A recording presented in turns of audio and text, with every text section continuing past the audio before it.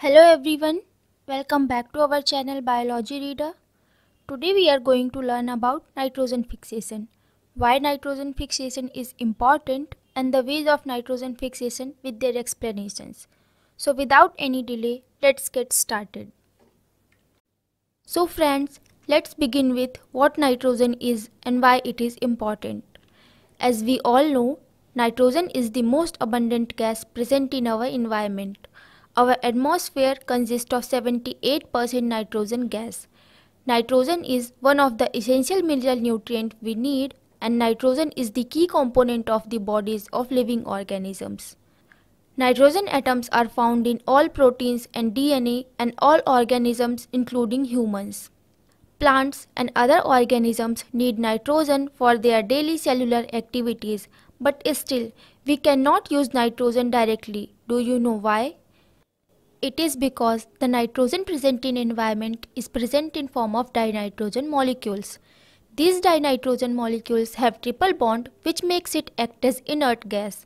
Inert gases are those gases which are stable and are non-reactive. So, how do we use it? We can use it by converting it into unstable nitrogen form by the process known as nitrogen fixation. Now, let's understand what nitrogen fixation is. Nitrogen fixation is the first stage of nitrogen cycle. In this process, the atmospheric non-reactive nitrogen is converted into more reactive nitrogenous compounds such as ammonia, nitrates or nitrites by some specific bacterium or other natural and industrial methods. Now, let's see different ways of nitrogen fixation. There are mainly three ways by which nitrogen fixation happens: biological nitrogen fixation, atmospheric nitrogen fixation, and industrial nitrogen fixation. Let's understand them in detail. Biological nitrogen fixation. In biological nitrogen fixation, atmospheric nitrogen is converted into nitrogenous compound by living organisms. There are three types of biological nitrogen fixation: symbiotic biological nitrogen fixation, associative biological nitrogen fixation, and non-symbiotic biological nitrogen fixation. First one is symbiotic biological nitrogen fixation. In symbiotic biological nitrogen fixation, the association between plants and bacteria is ecological or mutual. Here, the plants provide food to bacteria. In return, bacteria fix the nitrogen in the soil. A bacterium called rhizobium helps in nitrogen fixation in leguminous plants. They live in the roots of leguminous plants like pea and beans. Now let's see the process of nitrogen fixation in leguminous plants by rhizobium. The bacteria enters in the epidermal cell of the root. It causes the root to develop an infection threat. Then bacteria reaches in the cortex through the thread and cortex cell divides rapidly and form nodule. Rhizobium also multiplies within the nodule and begins the conversion of nitrogen to ammonia. Now, the enzyme nitrogenase present in the nodule needs anaerobic conditions for nitrogen fixation.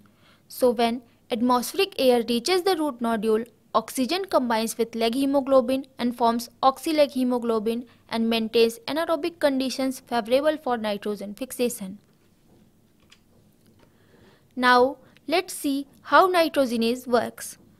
Nitrogenase enzyme will bind with nitrogen molecule and three molecules of hydrogen will bind with nitrogen, resulting in the formation of ammonia and later an ammonium ion.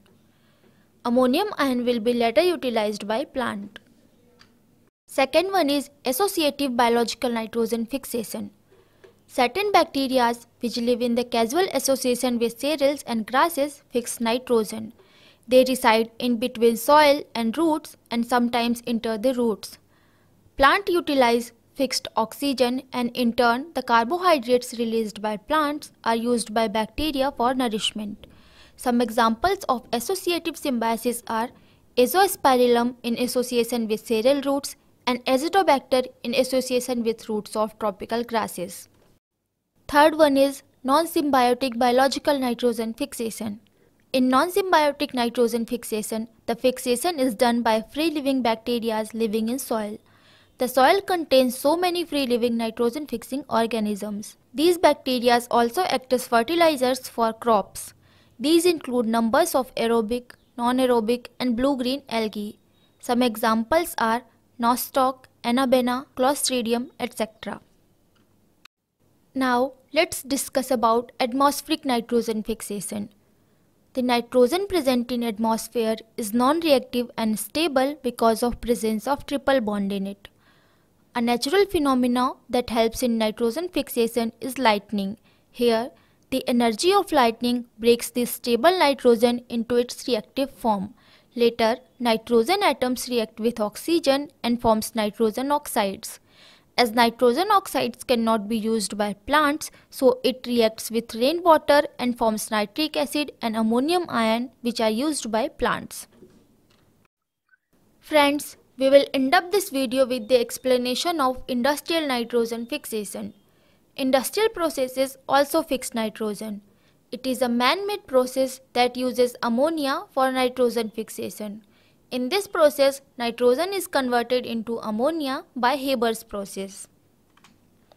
In Haber's process, atmospheric nitrogen gas is mixed with hydrogen in a ratio of 1:3. Then it is passed through the catalyst hydrogen and iron under 4 beds. The whole process is done by maintaining 400 to 450 degrees Celsius temperature and 200 atmospheric pressure.